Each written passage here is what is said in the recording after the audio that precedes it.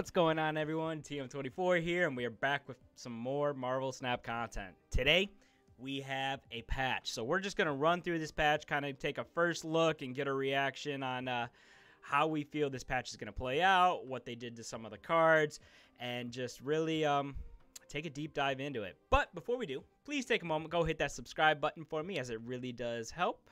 But for now, let's take a look at this patch. So, as you can see, this patch came out today. We have updated, so we kind of know what's going on. We took a quick glance at this, but let's kind of run through it right now. So, more tokens to players who have not finished Series 3 will now earn 4 times more tokens than before. That seems awesome. Shop update. Cards now be acquired from the shop in 2 different sections. Choose your card. Series 3 cards have been separated in their own shop section.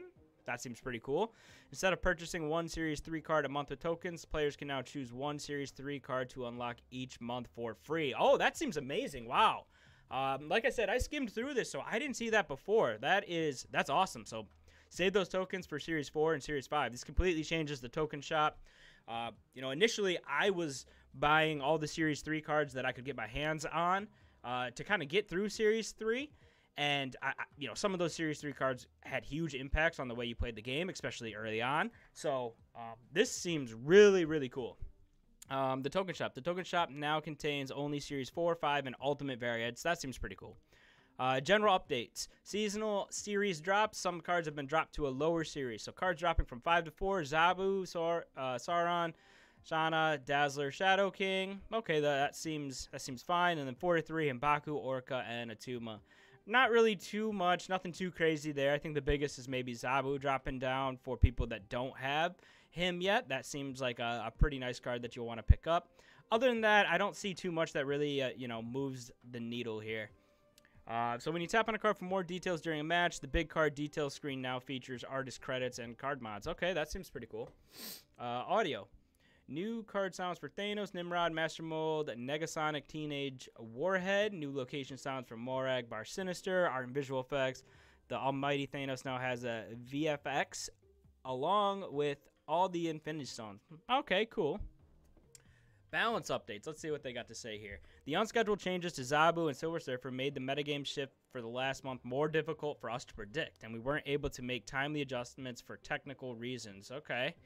In that time, Thanos became one of the most dominant decks yet.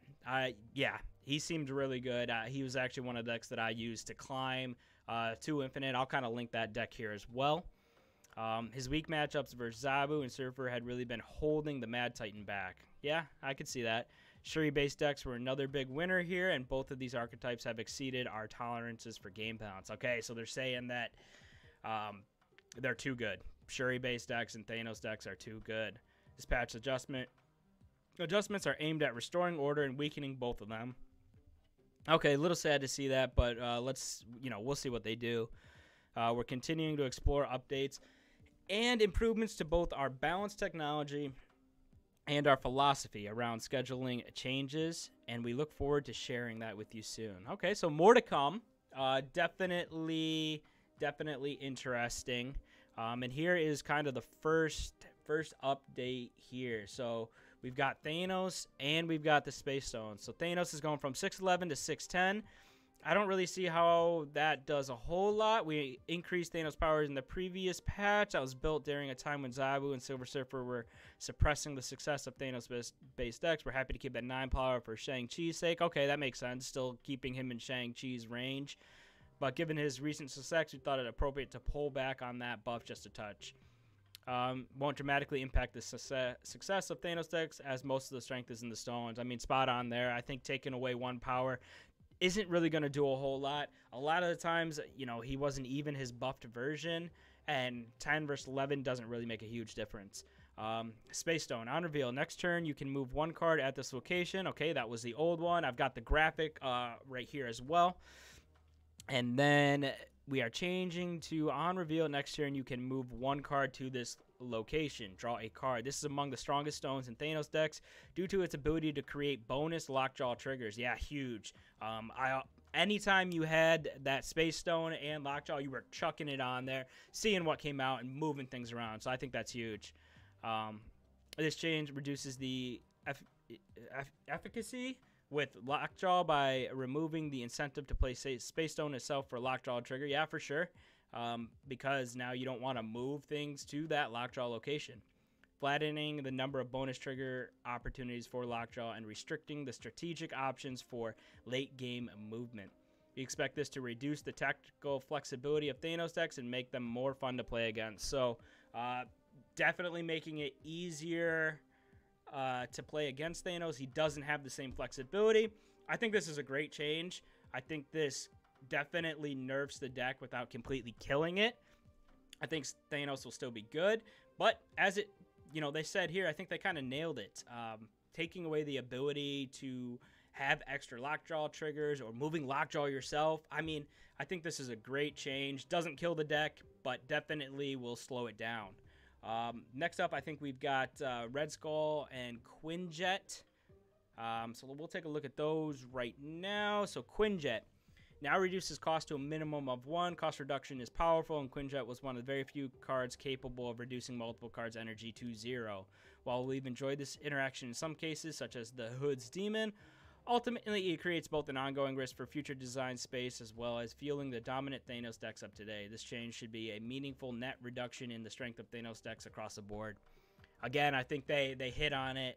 I played plenty of games where turn 3 I was playing Lockjaw plus 3 stones because I had Quinjet out there. So again, I think this is another huge change. I think this is a good change. Definitely slows Thanos down. Stinks a little bit, because I'm one that enjoys the deck, but definitely needed. Next up, we got Red Skull. 5/15 ongoing enemy cards at this location have +2 power, going to a 5/13. Ongoing enemy cards at this location have +1 power. This change is singularly aimed at reducing the strength of combining Red Skull with Shuri and Taskmaster. Outside of those interactions, this change is mostly a buff to the base card usage for Red Skull, giving you a 9 or 10 power at crowded locations rather than a 7 or 9. So they're taking away 2 power because 530 is too much as opposed to 526 when you include Shuri. I can see that. 26 definitely seems a lot easier to handle than 30. It may not be like a huge change. It may not be directly nerfing Shuri, but that 4 power that's going to be the difference between winning some games and losing some games. So again, I think they kind of nailed this change. Next up, we have actually, let's talk about the +2 to +1. I think they nailed it again. I mean, now he's better because, like they said, it could have been 7 power, 9 power versus 9 or 10. Now I think that's better, giving them only +1. So I think overall this is a good change for Red Skull. He might even be more playable just on his own as a 5/13 on an empty location. So we'll see how it plays out. But overall, I think that's a pretty good change for Red Skull. She-Hulk, 6'10", going to a 6'9", is a key component in the strongest Shuri decks, but it sees widespread play in various decks thanks to its strength alongside Sunspot, Wave, and Moon Girl. We mostly think that's cool, but she's more powerful than she needs to be for those combos. In Explosive Turn 6, we're continuing to weaken a few of the best cards for the latter. Okay, so let's talk about this. They're taking 1 power away from She-Hulk because she's too good. Want to encourage playing actively to locations rather than holding cards for Explosive Turn 6. So they're not liking the Turn 6 dumps. They'd rather see a little bit more play on curb, making her 6'9", puts her closer to even some 4 drops like Warpath or Rescue.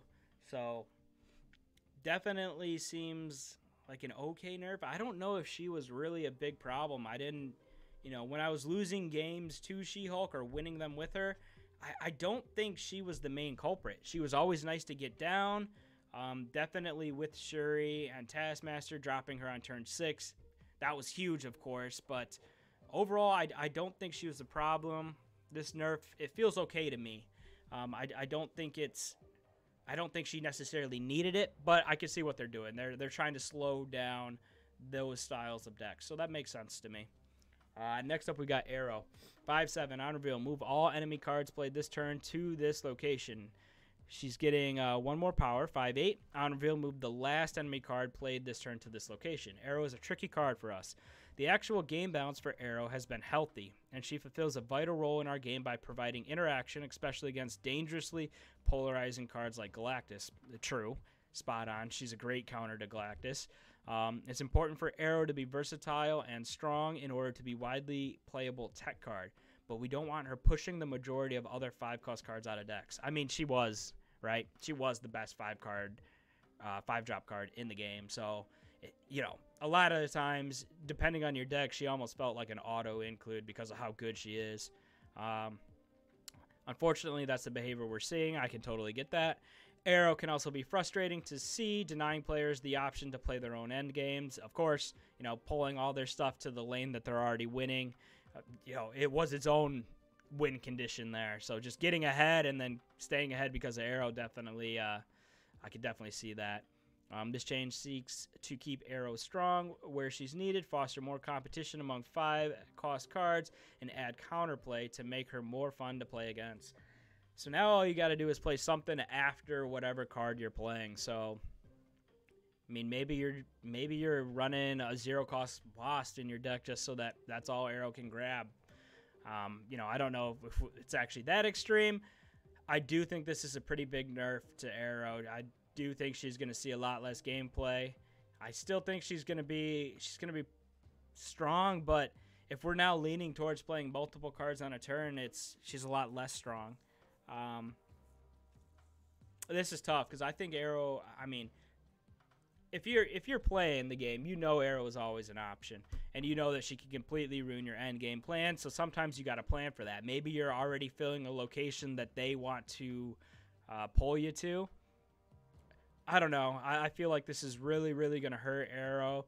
I thought she was in a good spot, but obviously she did need a change. She was just kind of too strong. So we'll see how it plays out. I don't know if I'm a fan of this nerf yet.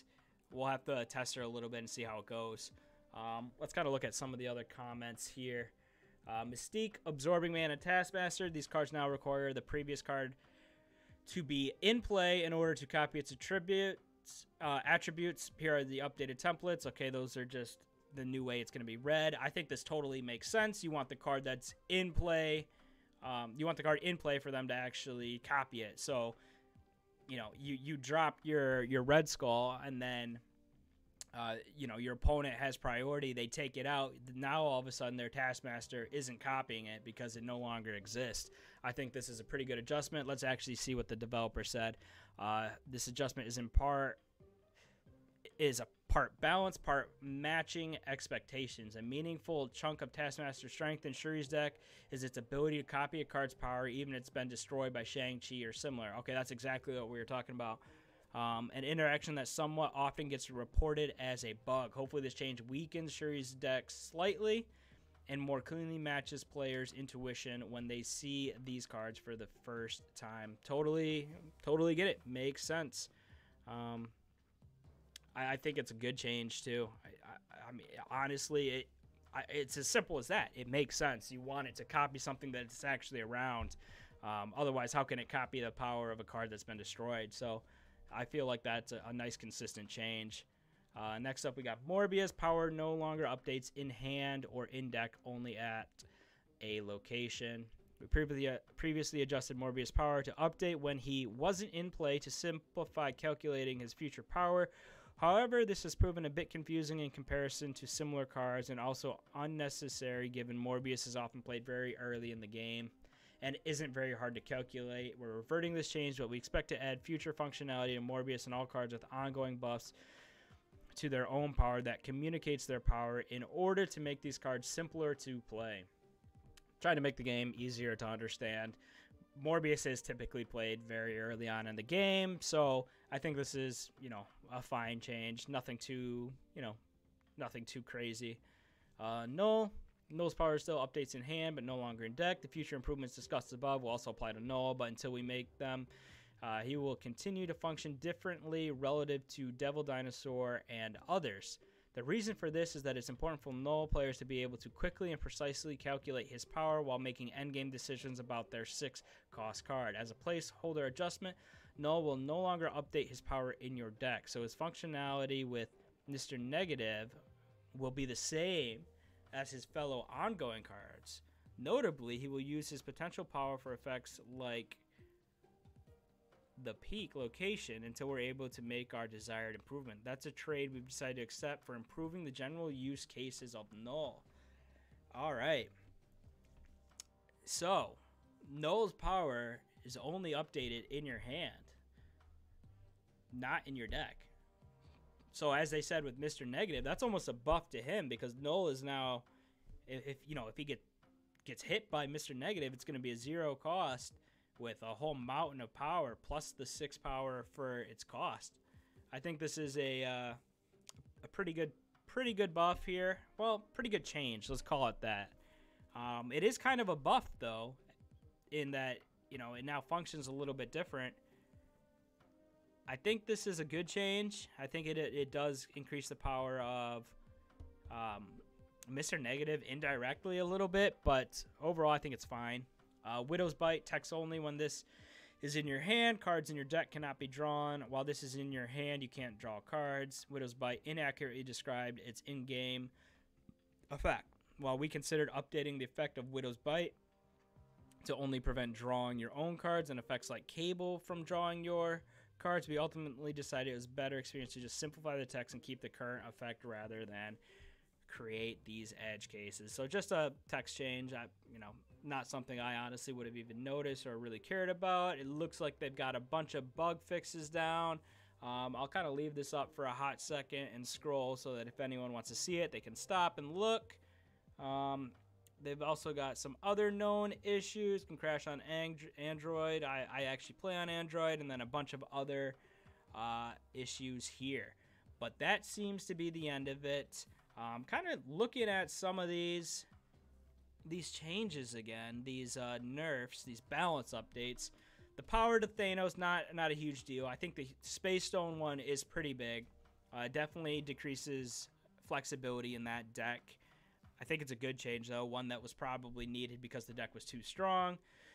Quinjet, I mean, that seems fair. That seems fine. It's, almost every other card got you down to 1, but you couldn't get below it. So a little bit more consistency there. Change the Red Skull. I think it's actually good for Red Skull on its own. Obviously hurts a little bit with Shuri. She-Hulk, I mean, I don't think she really needed to be changed, but I guess I understand why. Taking 1 power away is fine, no big deal. I think she'll still be played pretty much the same. I am not sure how this change to Arrow is going to play out. I do think it's a pretty big change, so I am interested to see, but that's going to kind of wrap up the nerfs and things that we saw here. If y'all got any comments or anything like that, please feel free to leave them below. But for now, we're going to go test out some of these cards. So until next time, have some fun.